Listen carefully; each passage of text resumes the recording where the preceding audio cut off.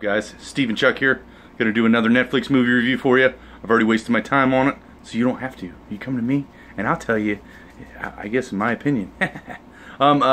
Today I was watching the movie Bleach, which is, I guess, kind of like a real live anime.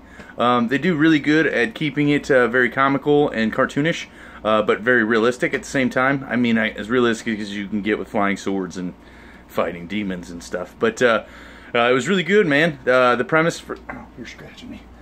The premise for the movie was there's a fella, and he can see ghosts, and he ends up running into the wrong ghost, kills his mother, and then later on in life, he's like, I guess 18, but he's in high school.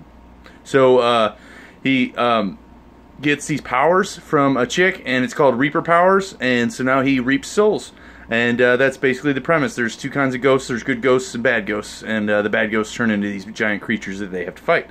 So now he has to prove himself as well as keeping her alive because he's got to fight his brother.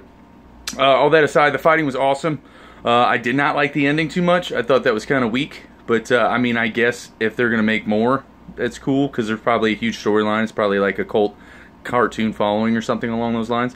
But if you enjoy anime, I mean, the whole thing's subtitles, but if you enjoy that kind of stuff, I would definitely give it like an 8 out of 10 solid, because it was very well done. So I hope you guys like it and enjoy.